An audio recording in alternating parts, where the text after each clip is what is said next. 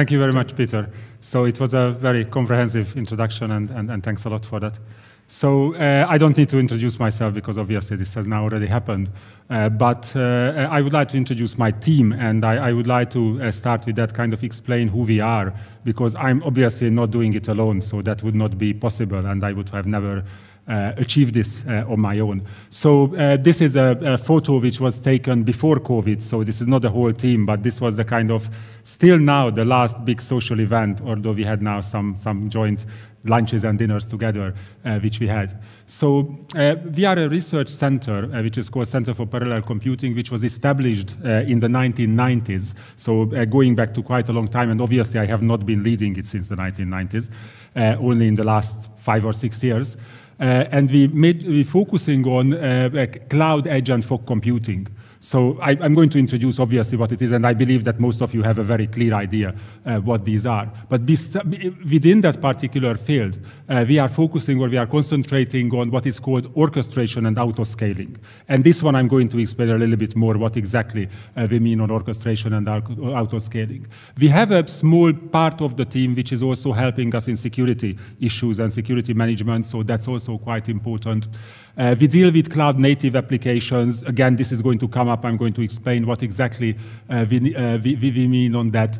A very important part of our research is standardized application descriptions in the cloud-native kind of area.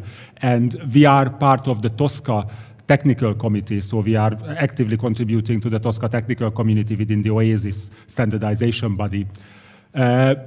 We also, as Peter also mentioned, we work very closely together with small companies and with research partners in order to develop applications and particular solutions, so to use those technical advancements which we are creating in our research, and also developing high-level user interfaces like science or business gateways to them. And you can see 3 of those examples of kind of what I call major research products. So these are not only kind of theoretical or published work, this is something which is a working system, and which we are actually even marketing commercially at some extent, but definitely providing for research communities to utilization. About the MiCADO solution, you will hear quite a lot because that will be the focus of my presentation today.